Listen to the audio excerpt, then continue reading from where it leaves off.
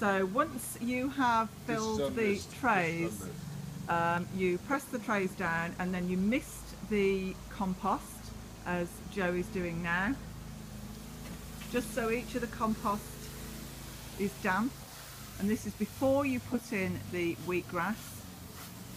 So you mist each one down quite well. We find that the wheatgrass takes better when the soil is very damp.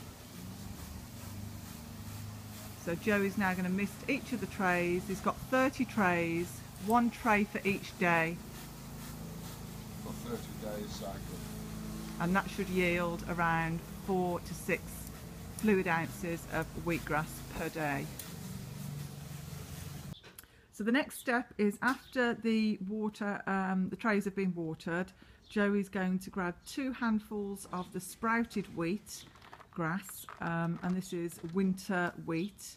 You can order this from Ackenbury Sprouts in the UK, and there's loads of places in America you can order them from. And then he's going to spread them out in a thin layer very gently, because I've got little tails on, because they've been soaking for one night and then rinsed for 2 days in the morning and the night, so that they've sprouted. And then once they have been sprouted, you can then use them, and then Joe will be pressing down another tray on top of them just to keep them in the dark for the next 3 days. They will need watering in the morning and the evening, and then by the 3rd day the tray that's on top of them will start to be lifting off, and then that's when you remove the top tray, and you just keep watering them every day for about 7 days, 5 to 7 days. And then when the wheatgrass starts to split at the root and split off to like another shoot, that's when they're ready to juice. So once you have put the wheat grain in each of the trays, try and make it a thin covering of each of the trays of the wheatgrass, and then you get another tray, and then you put the tray on top and just push it down gently to firm them into the soil. And Joe is going to go down now and push them down so that they're ready to have their lids on top.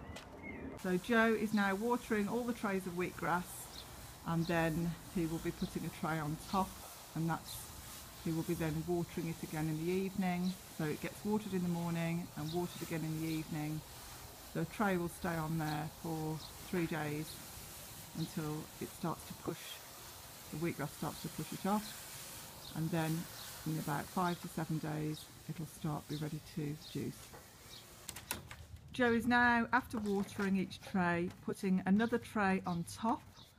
This will force the wheatgrass to grow strong, so they need to stay on there for 3 days, but when you do water in the morning, you have to lift off the tray and water it and put the tray back on for the first 3 days.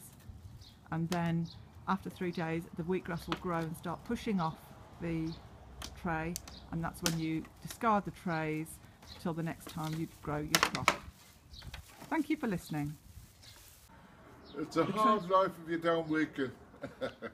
So we've done the trays. They're now with their little lids on top. They're in little racks which you can buy off the internet, shelves. Amazon, the little shelves. These should actually grow around about £10 each.